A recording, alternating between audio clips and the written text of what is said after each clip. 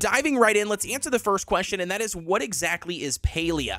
Well, Palia is a massively multiplayer community simulation game set in a brand new high fantasy world, basically called Palia, with elements of open world adventure games. The game is very heavily inspired by other simulation games, things like Animal Crossing, Stardew Valley, and even The Sims. It's very much a cozy, welcoming world for fans of community simulation genre games. It's a very cozy game that is all centered around hanging out with your friends, building a community, and going on awesome adventures, all essentially designed for you to build the life that you aspire. And I can honestly tell you, it is not the NPCs that are the only thing that are cozy and welcoming in the game. It actually is all of the real in-game players that just really make this community come alive. Now, in addition to the backstory and your entire adventure story that you will experience via the game, there's actually a lot of other things that you can participate in. Everything from casting a line in the rivers and rakes throughout Palia for fishing, to then chopping down trees and exploring the wilderness,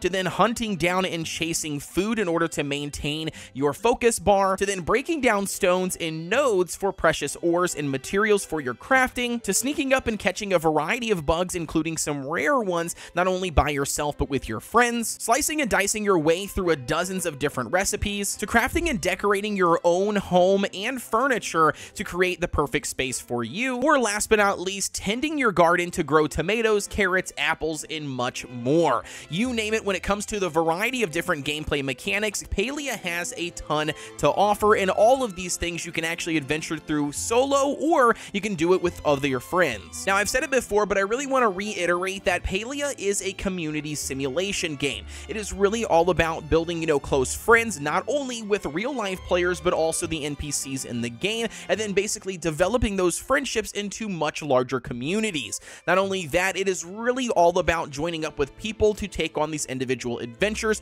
no matter which adventure you decide to take on at any given moment. However, though, don't let that discourage you if you are a solo player. Palia does have the ability to be completely played solo, where you don't even have to team up or talk to any other people, although it is very advised that you do so, because the game, in my opinion, is much more fun when you have more people. And speaking of people, that brings us to the next section, basically the people of Palia. Not only will you be able to run into other real-life players in the game playing alongside you, also doing all similar things and similar activities, but you're also going to run into a handful of NPCs. Now, I'm not going to go into depth in this video talking about every single NPC, who does what in each person's backstory, but I do highly recommend that you visit the website and you can read some of the backstories for yourself prior to the game's official launch, so you kind of go into it having a general understanding of who each person is, at least at the current state of the game. As they have mentioned, with new updates and everything, we should be seeing new NPCs being added into the game. Now, when it comes to interacting with these NPCs, each NPC has their own set of dialogue. All of the dialogue will be different according to where you're at in your friendship level with that individual character. Some of the decisions that you choose early on will change the outcome, or at least, change the path that you take for your progression towards that friendship, but overall, you can obviously always progress the friendship via talking to each individual NPC. Not only that, on top of being able to talk to them and, listen to what they have to say, you also have the ability to actually gift items to individual NPCs. In doing so, this can actually sometimes propel your friendship further beyond friendship and actually romancing an individual NPC. Now, at the current state of the game, they did mention that not every single NPC can be romanceable, and they are actually going to be keeping it a secret on which ones you can actually romance until you obviously dive into the game to discover it for yourself. Now, I want to state a couple of things. One, if you do not care for the relationship aspect of these games, it's not a big deal. It's not a problem. It is not required. You do not have to ever dive into romancing any of these NPCs. You can strictly keep it at a friendship level for the entire playthrough of Palia and beyond. The developers really want to make sure that every single player understands that they do not like and will never force players into doing any certain type of content that they would rather just not do. So this romancing option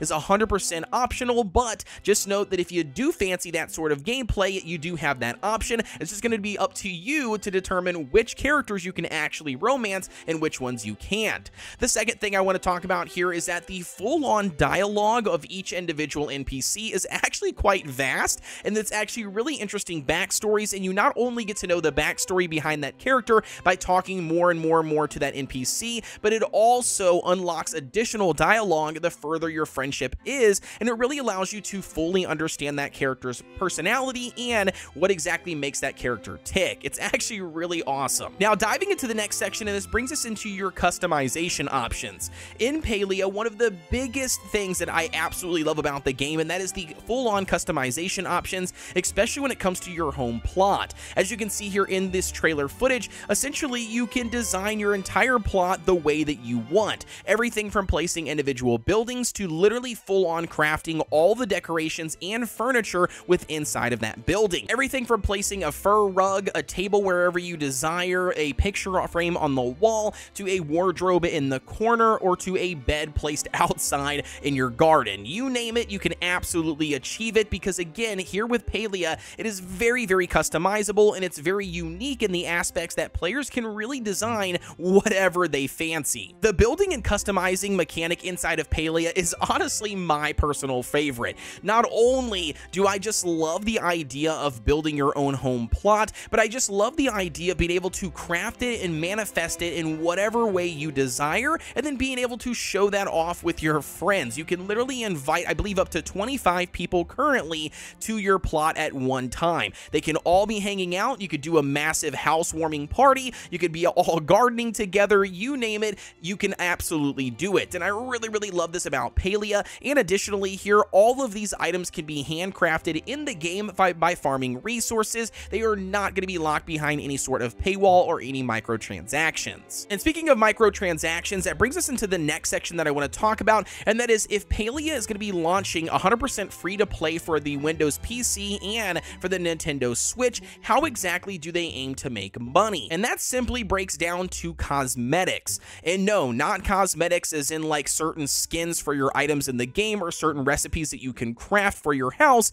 but actually cosmetics for your individual character. When it comes to the cosmetics in the game, things like individual hats, individual shirts, individual suits, individual boots, you name it, all of the cosmetics that you can actually ornate and decorate your character with all are going to be part of a cosmetic paid shop. Obviously, there's going to be a couple of items by default that every single player will be able to pick and choose from as soon as they load it into the game, but outside of that, though, there is a in-game store that if you want a specific outfit, or you're going for a specific fantasy look, or you want a specific thing that they dropped that was just brand new to the store, you name it, if you want that look, you do have to buy an in-game currency utilizing real money. But outside of those individual cosmetics, so far the game does not have any other microtransactions that can be purchased, and also it does not affect any of your gameplay, as you cannot buy any sort of power inside of Palia. And now I know this is always an awkward topic to have and discuss when we mention a free-to-play game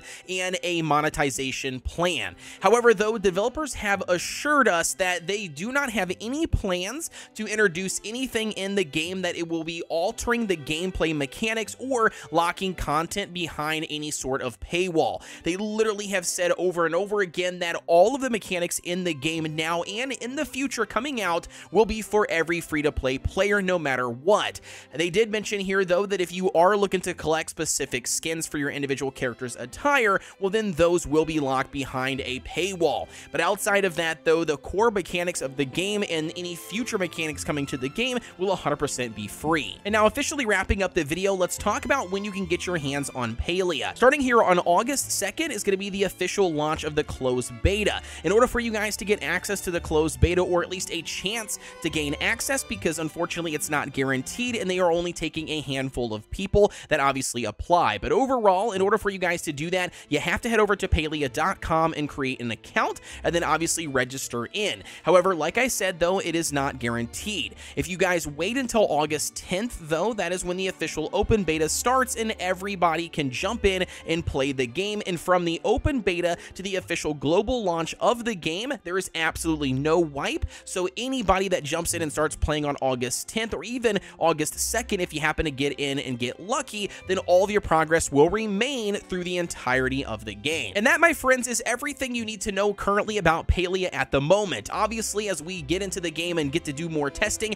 I'll be pumping out more videos going more in depth on individual game mechanics, tips and tricks, how-tos, guides, you name it, you'll find it all here on the channel. Don't forget to like, comment, and subscribe here on the channel for everything Palia related. And as always, guys, I'll see ya on the next one.